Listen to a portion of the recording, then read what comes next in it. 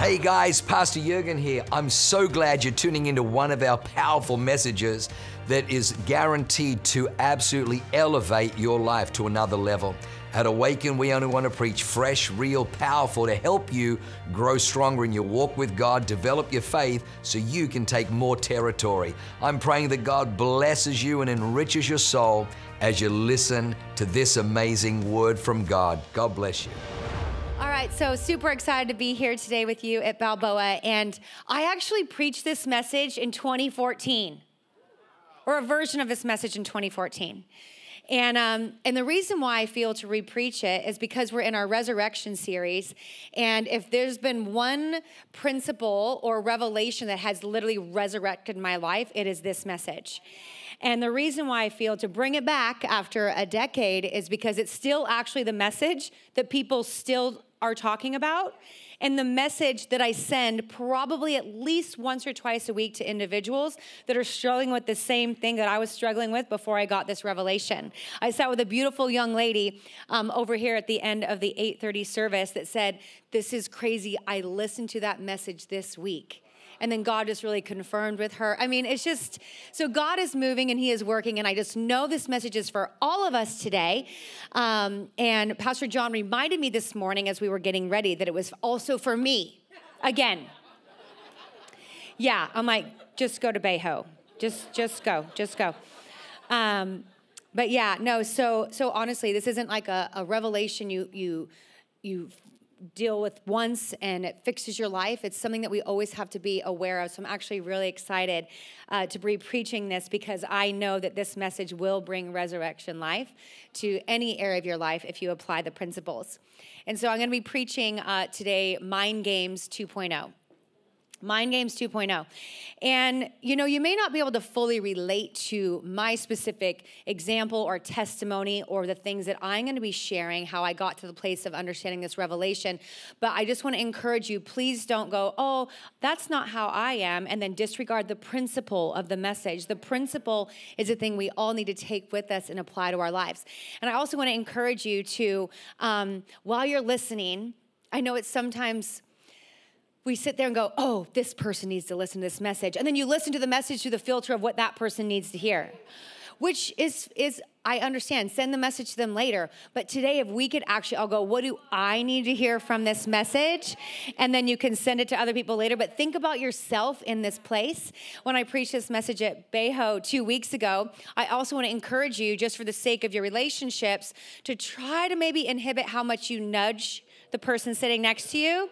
I saw a lot of elbow nudging happening at Beho a couple weeks ago. And so I'm just trying to spare you a little bit of tension and fighting in your relationships. And so minimal elbow nudging. All right. So again, I originally prepared this for our relationship series, but again, this message will resurrect any area of your life. So we're going to get into it. And so about the year 2013, coming into the year 2013, 2014, there was a pattern in my life that had been going on for several years that was extremely frustrating to me. When you looked at my life, I had an amazing husband. I had amazing kids. I had the house. I had the church. We actually were just ordained a couple years prior here and just overseeing this campus. And my life was actually awesome. When you looked at it, like it looked amazing. And I knew it was amazing, but I didn't feel amazing on the inside.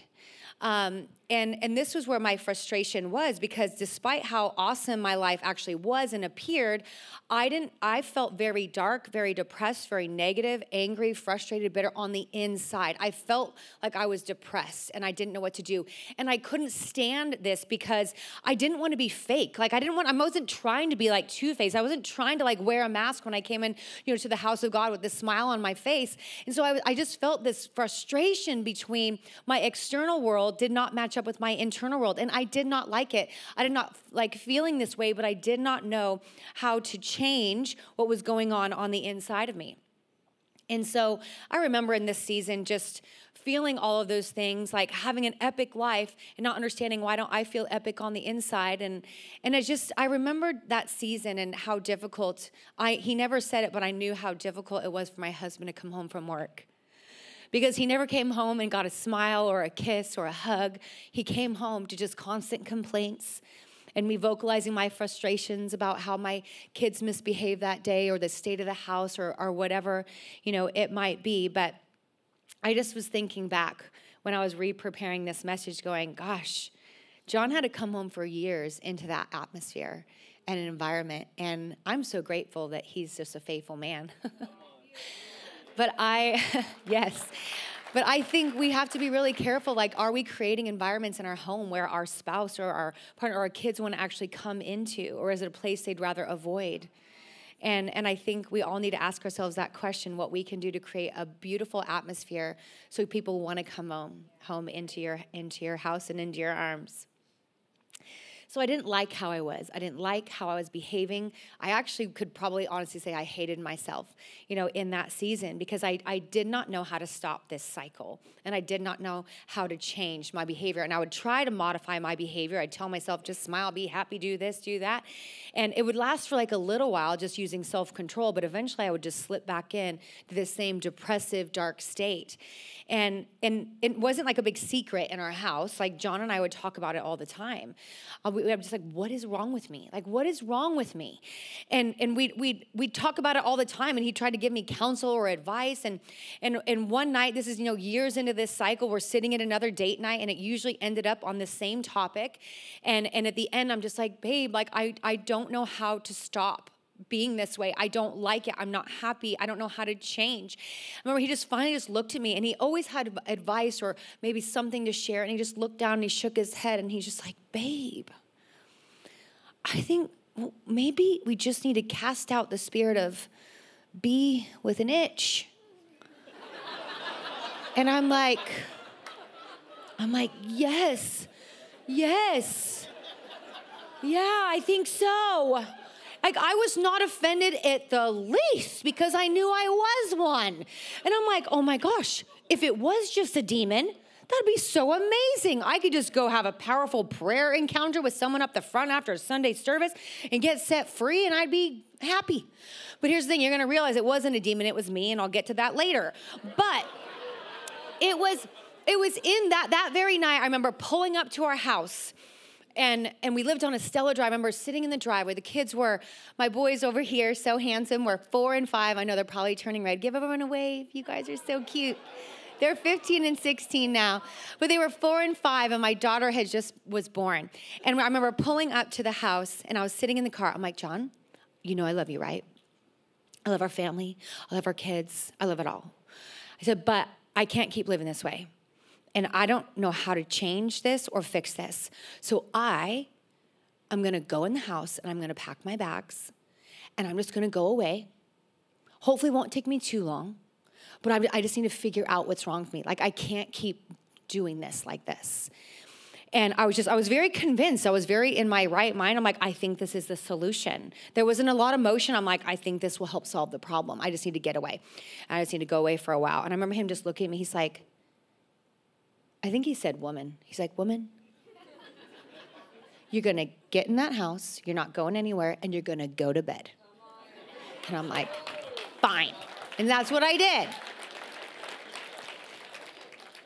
So at this point, again, I said this has been several years into this cycle. And can I tell you, in December of 2013, the revelation finally came of why I was the way I was and experiencing the kind of life I was experiencing. Up until this point, I had contemplated having vocal cord surgery for about 5 years. I had some significant challenges with both sides of my vocal cords that would cause me excruciating pain for about 5 years. And I put off the surgery because they told me like it could change your voice forever. The worst case scenario, you couldn't speak. It was just all these things. And so I was like, oh, I can deal with it. I'll just deal with it. But the problem was like I would preach on a Sunday and then I would not want to talk to anyone until about Thursday. It was that painful. I remember we stopped going out to restaurants for a few years with other people because I couldn't project my voice above other people and I would leave feeling like excruciating pain. But I got to the point where I was like, I have to do something about this. Like, this is not getting better, it's getting worse. And so I prepared to have vocal cord surgery. And when you have vocal cord surgery, they told me you could not speak for 7 days. That is a lot of days to not talk. as a female. And I have 3 little kids. And so I'm like, if I'm not gonna be able to talk for a week, like I have to prepare to be silent. And so I recorded all these voice memos on my phone. I did all of them. It was Hudson and Holton. They were 4 and 5, so they would sometimes get along, sometimes not. So I recorded the memos. I was like, that's it. Hudson, in your room. Holton, against the wall in the kitchen. Time out for 5 minutes. And then like when they were fighting, I just hit the timeout memo. And then I would have like the brush your teeth, wash your hands, get ready for bed memos. And then I would have the I love you memos. And then I would have the prayers memos. And I mean, I had so many memos. I was so ready to be silent. And so, and I remember this was such an interesting scene. So I go through the surgery, it all went well. And then like I'm in my week of silence. And I remember there was just like so many funny things that happen, so I would be having to I'd have a whiteboard or I'd type on my phone and I'd hand like my question to John and then he would start to type back or write on my whiteboard. And I'm like, you can talk. I would go to the store, like I had to get something. I'd be like, where is the whatever? And they would again start writing the response or start doing sign language. I'm like, I don't know sign language. Like it's something happens to a person's psyche when you can't speak and you're in front of them. All of a sudden something happens to their brain. And I mean, there was so much hilarity that was going on like in this season. And so, but after a couple days into my silence, I realized that my household seemed very peaceful. I realized that John seemed to be more peaceful. My kids seemed to be more peaceful.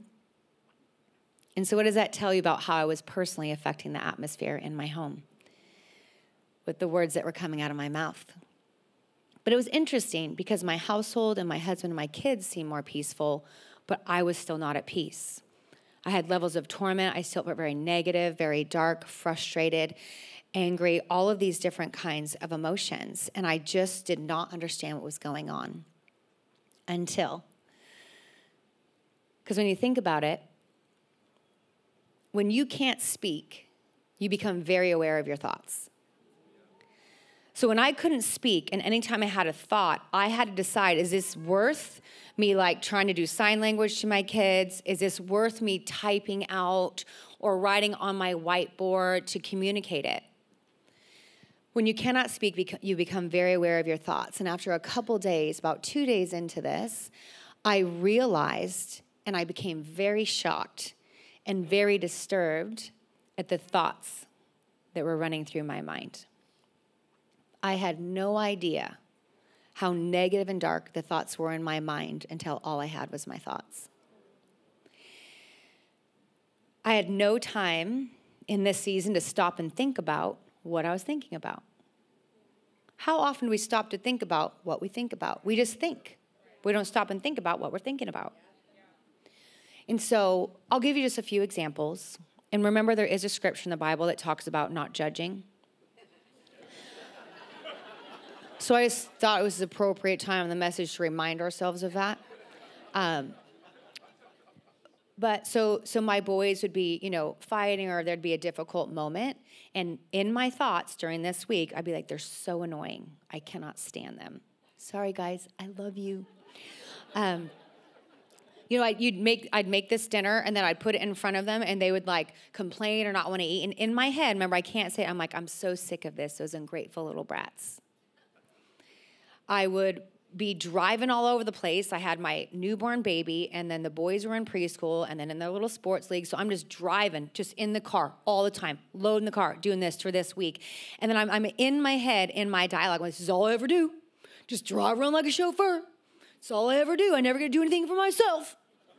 And I'm thinking these things. John, went golfing that week. I'm like, oh, must be nice. Get to do whatever you want to do. I'll just stay home and clean with the kids. Like, this is what is going on in my head. John was late from work one night that week. I'm like, oh, yeah. All right, great. I spent all day cooking dinner. Now it's cold. You don't even care about our family time. Like, these are the thoughts that were going on in my head. John would sit on the couch for like 2 seconds after I got home from work. I'm like, lazy. I'll just do everything.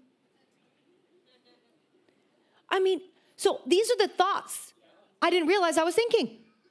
But then when you stop to think about what you're thinking about, I realized how dark my thoughts were, and then I became very aware of the emotions that would follow my dark thoughts. I'd be super happy. I'd start cooking dinner, and something would happen with the kids, and then immediately I would think one of these things, and then I would just get all angry and frustrated. I get, it just changed my entire mood, and then it changed how I acted towards my family. And so the reality was, my boys were good boys. The reality was, my husband was an incredible husband, but somewhere along the line, I had become unaware of the battle that was going on in my mind. That negativity, that criticism, that resentment, all of those things had gone uncontested. And so what does the Bible say? Proverbs 23:7 says, "For as he thinks in his heart, so is he." As he thinks in his heart. So as he thinks, it starts here, then in his heart, so is he, how you will be. My thoughts were miserable, and so I was miserable.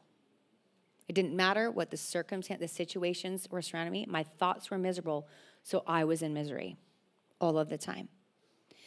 And I think we can point our fingers at other people or circumstances and blame our misery on someone else or something or circumstance or a trial or a tribulation. But at the end of the day, we are the only ones responsible for the thoughts that we allow to go uncontested in our minds. You can't avoid the negative thoughts coming in, the frustration, the anger.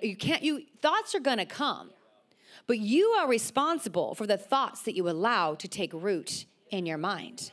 And when we allow these dark, negative, ungodly, wicked, demonic thoughts to enter our mind, and we come into agreement with those lies, with those things that are dark in our mind, what's going to happen? As man thinks in his heart, so is the man. Those things you allow to take root will eventually become belief systems in your heart, and then you act and react out of how you believe. The Bible says out of the overflow of the heart, the mouth speaks. So if you are speaking negative, dark, critical things, I already know what's in your heart. And how did it get in your heart? It started with a thought that you allowed to take root. So we can talk all day about the state of our heart, but if we don't guard our thoughts, there is no hope for the state of our hearts. Proverbs 4:23 says, "You should guard your heart with all diligence, because from out of the heart flows the issues of life." Another translation says, "Above all else, guard your heart, for everything flows from it." So how do we guard our hearts? We guard our hearts by guarding our thoughts.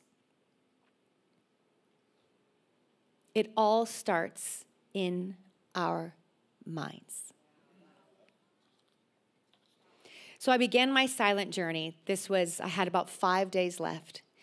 And I couldn't communicate this revelation to John. That'd be a whole lot to type out. Like way too much for the thumbs. So I was like, you know what? It's going to be me, God, the word, prayer, and my thoughts for 5 days. And I remember the scripture came to me. That was my theme during that week and has been honestly the theme of my life. 2 Corinthians 10:4-5. It says, "For the weapons of our warfare are not carnal, but mighty in God for pulling down strongholds, casting down arguments," and any negative thought, casting down arguments and any high thing that exalts itself against the knowledge of God, bringing every thought into captivity to the obedience of Christ. Bringing every thought into captivity and to the obedience of Christ. And so this is what I did for the next 5 days. 3 things, if you want to write these things down. The first thing, I began to capture every thought. What does that look like? When you capture someone, it's almost like you arrest them. So here's a thought, I'm going to capture it. You're not going anywhere. I'm going to arrest you, and now I'm going to question you. You arrest every thought, and then you question it. Is this good? Is this bad? Is this a God thought, or is this a demonic thought? Is this dark, or is this light? Is this good, or is this bad? Is it evil, or is it? So you capture it, and you don't let it go anywhere. You don't let it take root. You capture it, question it. And then once you discover that it's not a God thought, you have to do number 2. You get to choose to accept it or reject it. It is so easy to come into agreement with that lie, that frustration, that critical spirit, that judgment, that negativity, whatever it may be. You get to choose if you're going to accept that into your mind that will then affect your heart and then the rest of your life. Or you can choose to reject it when you realize it's not from God. I don't want anything that's not from God in my mind. I don't want to accept one of the devil's lies into my mind. I want him nothing. The mind is the devil's playground. We do not let him play in the fenced areas of our mind. So we capture it. I realize it's not a God thought. I reject it. But guess what? We're humans, and we like to keep rehearsing it. And so no matter how hard we try, we want to reject that. Oh, I'm not going to accept that. They're not like, all this. We rehearse it. And so I realize I can't just reject it. I have to now replace it. You cannot leave that lingering. You have to replace that negative thought with the truth. And that's the third thing. You replace it with the thought of praise.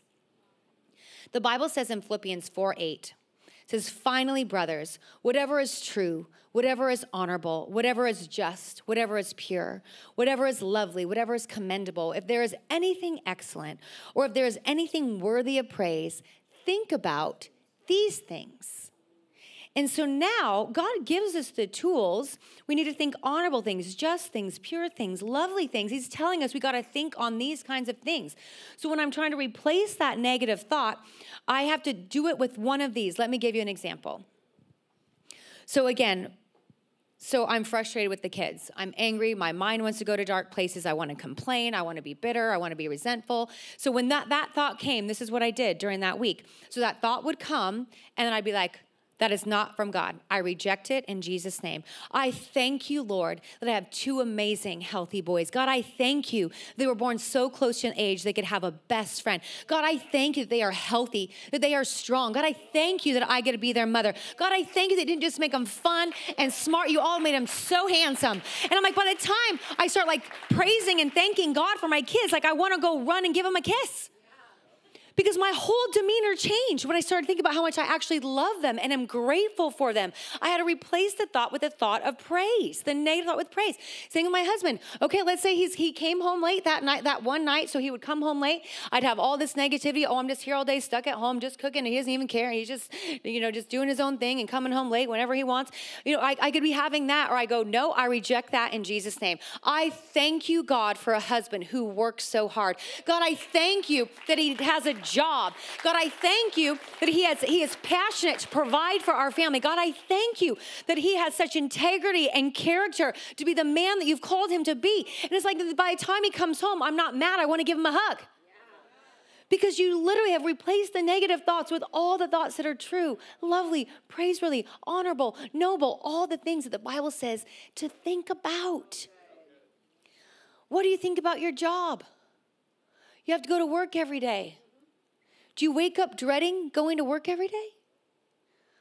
Oh, I've just got to go to my job, get a paycheck. Hate my job. It's not my dream job. Like, you get up dreading. Now you have a spirit of dread. You think you're going to have a good day? You complain about the work that's providing for you. And think, so you don't like your job? Okay, all right. Facts. But let's change our tune. God, I thank you that I have a job. God, I thank you that you are using this as a method to provide for me. God, I thank you that everything I put my hand to is going to prosper. God, I thank you that promotion is from the Lord. God, I thank you that you're going to give me opportunities to turn this dark atmosphere into a light atmosphere. God, I thank you for opportunities today to even share your love or encouragement or to pray for someone or invite someone to church. God, I thank you that I actually have this opportunity. Imagine what kind of smile is going to be on your face when you walk through those doors instead of dreading. No one wants to be around people like this. You would be like this.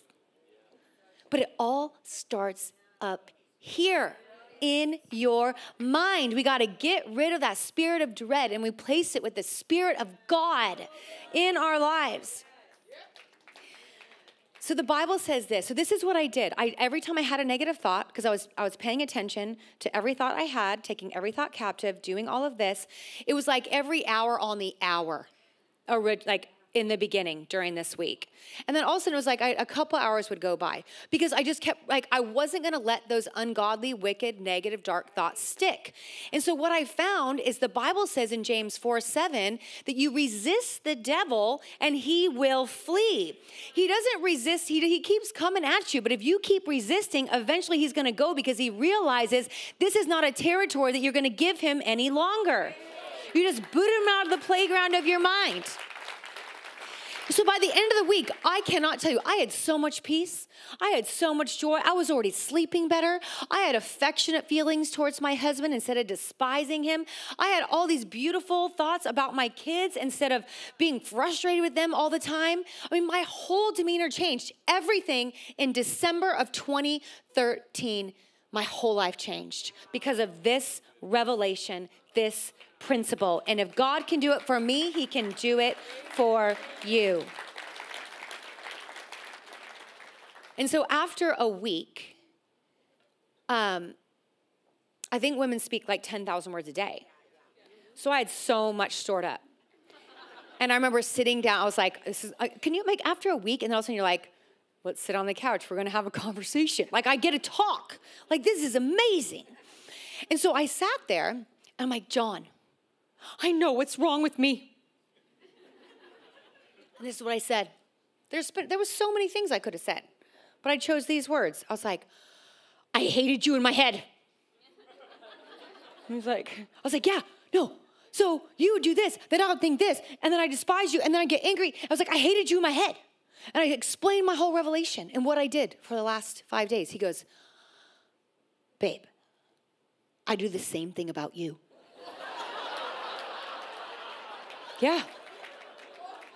Yeah, we were both pastors at that point. You're welcome. But here's the situation. So early on in our marriage, we actually knew what the Bible said. In Proverbs 18:21, that death and life are in the power of the tongue. The Bible says in James 3:10, out of the same mouth proceed blessing and cursing. My brethren, these things ought not to be so. So we understood the power of our words. There was life and death. We knew that we were never meant to curse what God has called us to bless. So early on, we learned that principle. So we would never curse each other out loud, but we never understood the power of cursing each other in our heads. Cursing each other or our situation or our family or our children or our finances or whatever it may be. We never really understood. So we had guarded our mouths, but we never learned to guard our minds. And those thoughts had gone uncontested, and it was destroying every aspect of our lives. And so I remember watching this movie around this time, and understanding this is powerful. Like understanding this revelation will change your life if you apply this. It'll change every single area if you can capture the thoughts in your mind. And knowledge is power. And I remember watching this movie called A Beautiful Mind. And the movie was about a man named John Nash. It was a true story. He was a mathematician and a Nobel Prize winner. Incredibly intelligent man. But what we didn't realize, and what he didn't realize, is that in college, he developed paranoid schizophrenia with delusions. He didn't know that he had developed a mental health disorder. And so in college, he began to meet this friend and get this job and have this boss. And all these people he would be talking to the entire movie, working out, job situations and having conversations with this friend. And he did not realize that those people were not real. He thought they were very real. So he didn't know that he couldn't trust his thoughts. He didn't know his mind was sick. And in that movie, through the help of his wife and his colleagues, they realized that he had developed a mental health disorder. And the doctor said to his wife, the only way I can help him is to show him what is real or what is just in his mind. Your mind is where your problem is.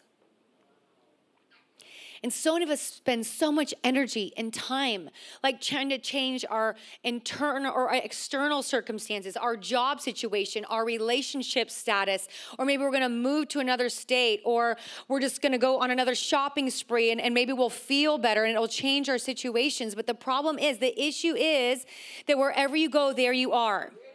And more than likely, the issues and the situations are not so much out there, but the issues and the problems are actually within us. But we don't know that we're sick. We don't know that we cannot trust our minds because we've never stopped to think about what we're thinking about. And we've never stopped to think about that those thoughts that we think, how they become belief systems in our heart, and then our actions and our behaviors, and really the quality of our life or lack thereof, or we're going to eat the fruit of the thoughts that we've allowed to be sown into our minds. If we could dictate the thoughts that dominate our minds, we will experience a very different future. Because remember, the Bible says in Proverbs 23:7, for as he thinks in his heart, so is he.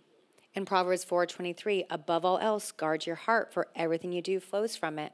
Your whole life is determined by the state of your heart. So if we can change our thoughts, we can change what we believe. And if we can change what we believe, we will then change our behaviors and our emotions. And if we can do that, we will change our futures. It all starts with the power of our thoughts. So what have we allowed to grow in our hearts because our thoughts have gone uncontested?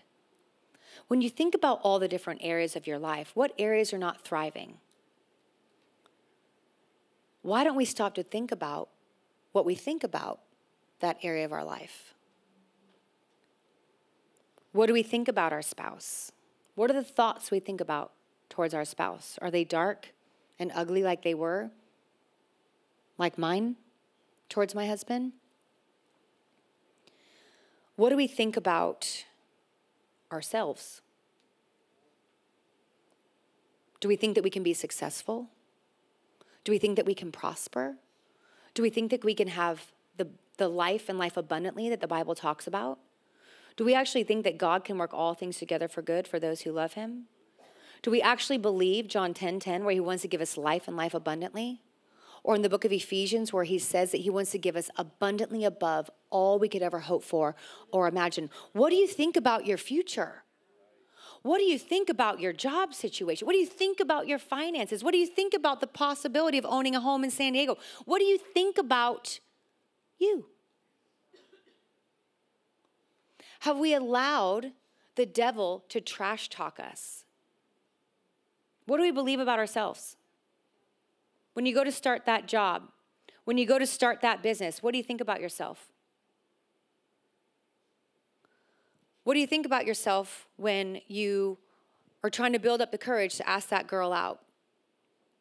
What do you think about yourself? Do you think self-defeating thoughts? Do you think unworthy thoughts? Do we feel ashamed? Like, what do you think about yourself? Like, so many people have allowed the devil to trash talk them. He has trash talked them and to think that they are not worthy, that they're unlovable, that they should be ashamed, that they don't deserve these kinds of things in your life. None of that is in alignment with the Word of God. Some of us need to start journaling and writing down all the thoughts that come into our mind about ourselves. Do you realize how precious you are? Do you realize how much God loves you? Do you realize the thoughts that he thinks towards you? The Bible says they're more numerous than the sand on the seashore. Do you believe that Jesus Christ has completely washed you clean? So when God looks at you, he sees his son, Jesus Christ, pure, holy, white as snow. He doesn't see your sin. The Bible says he remembers your sin no more. But do you? Do you sit there and condemn yourself thinking you're unworthy, unforgivable? Those are lies from the pit of hell. What do you think about yourself? And I hope what you think about yourself aligns with what God says about you, because that is what is true. And that is what's going to change your life. That's what's going to give you the courage to do all the things that God has destined for you to do. What do you think about? I want to encourage you. And I've had quite a few people take me up on this challenge. Because some of us, we don't know why we feel hopeless. We don't know why we're actually physically sick. We don't know why we don't have the courage to go for that job or to start that relationship. We don't know why we don't have the courage or the confidence to start that business. Or we don't know why our marriage feels like it's just train wrecking. We don't know why there's dysfunction between our spouse or our relationship with our kids or even our friendships. Have we allowed jealous thoughts to consume our mind? Have we allowed comparison to consume our minds? What do we think? What do you think about the friend that got the job and the car and the vacation that you wanted? What do you think about that? I'm sure you have thoughts. Have they gone uncontested? Or have you allowed a root of bitterness to enter your heart that the Bible says will ruin your whole life? We have to think about what we think about. If we allow a root of bitterness, it will ruin your whole life, the Bible says. If you're resentful towards someone and harboring unforgiveness, you know the Bible says it's legal right and gives the devil legal permission to come in with tormenting devils. And you wonder why you don't have any joy or peace or sleep. Because you've given legal right for the devil to come in and oppress your life and torment you. But it all starts up here. I have challenged people. You may not have 7 days. You might have a day. You might have 3 days. What if you chose to be silent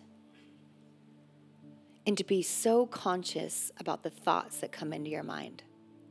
I actually think it's really helpful to actually write them down. That's what I did. Because when you actually write it down, like the devil is like fully exposed with his lies. So exposed. You're like, oh my gosh. What if you took some time to be silent? Took some time to think about what you're thinking about. And you capture those thoughts. You arrest it. You question it. And then you reject them. And then you replace them with praise, true, noble, lovely, all of those things. Your whole life would change. As a man thinks in his heart, so is he, so is his life. I want us to have the most epic lives. I want us to be prospering in every area like the Bible says he wants to. Like, what area of your life is not prospering? Question your thoughts about that area. Let's get them aligned with the word of God so you can live under the blessing of God, the fruit, like true favor of God. Our whole lives can change with just this principle. I want us to all have the abundant life, the immeasurably more than you can all ever hope for or imagine kind of life. I want you to experience the fullness of God in every area of your life on this side of eternity. And it all starts with what you believe. I want people to look at your life, and you don't even have to say the word Jesus, but they're like, I want what you have. How are you? What? How is, everything's in chaos, but you have so much peace. Every marriage around me is falling apart, but yours seems to be flourishing. All my kids are dysfunctional, but you have kids that are in the house of God and serving the Lord. Like, let's live lives that everyone wants to know what the difference is. And it's going to be Jesus on the inside of us. God is so good. I'm telling you.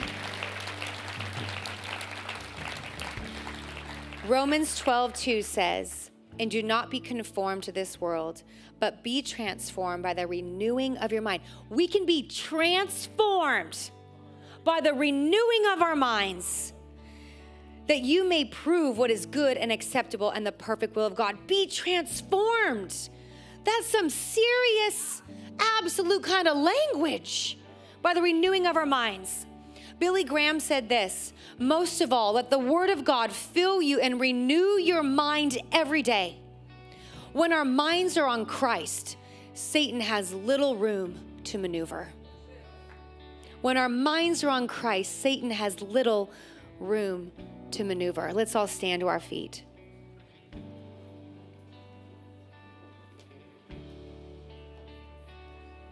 Come on, if you're in here and you know that you need to begin to think about what you're thinking about And you know if you apply this principle, there's going to be certain areas of your life that are going to change, that are going to improve, that are going to be transformed. If you want that transformation to take place, just lift your hands to heaven, and I'm just going to pray over you. God, I thank you right now for the transformational power of the word and the presence of God. Lord, I thank you, Lord, that you are moving, that you are speaking, that you are in the transformation business. God, I thank you that you give us the principles to change every aspect of our lives. I thank you, Father God, for the word that's going to set the captives free. I declare right now that the devil's plans and schemes for these people are bound in Jesus' name.